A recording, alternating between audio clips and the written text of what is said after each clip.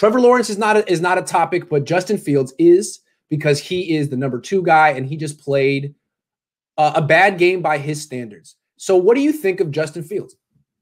Yeah, I'm going to be honest. I have not watched a lot of Justin Fields this year. I'm trying to get into just watching full games of the college quarterbacks like now, and because I'm on winter break, but I've not watched a lot of Justin Fields this year. I will say this. When I watched Justin Fields last year, like, I knew the hype, right? Number 2 recruit out of high school. He's going to be the number 2 pick when he comes out of draft just because Trevor Lawrence exists. Otherwise, he's a number 1 level prospect. When I watched him last year, I watched him versus Michigan. I didn't think he was that good. I really didn't. Like, I see the physical ability everybody sees, but I don't know. There's just a lacking in feel. I don't think the physical ability is like a Justin Herbert or a Josh Allen. It's not a maximum. I think it's pretty good. He's got a really good arm. He can make all the throws. He's athletic. On theory, he checks every box, but nothing is elite. Physically, yes. Right, but nothing is elite. And I just didn't think he played with a natural. I feel like there's a feel and accuracy and a touch to playing quarterback.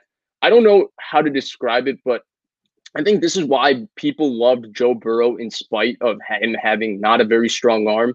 And that's because he had a touch on how to throw every single football. The guy's running a crosser, how to kind of lay it on him. You know, Tom Brady's the best I've ever seen at this, where he just has a feel on how to throw every ball, how to take pace off the football, how to just fit it into spots.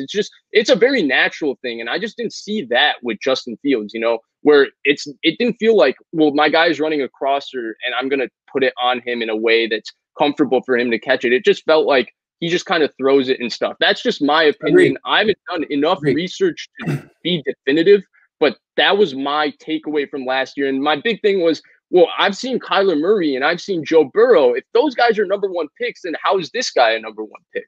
Yeah. To me, he should not be a top 10 pick. When I look at him, I think about Jalen Hurts. And Jalen Hurts is doing well right now. So maybe Justin Fields can do well, and I'm being too hard on him. That the way that the NFL is evolving, that there's a place for a guy like Justin Fields. But I think he's got to be if he's a first-round pick, he has to play right away. And if he's going to not bust and have success, he needs to be playing in an offense like Jalen Hurts is playing in right now, where he's in the shotgun, he's running the zone read, running about 10 to 15 times a game and running for, like, ideally 100 yards. Is that the offense Kyle Shanahan wants to run? No. If he had his choice, no.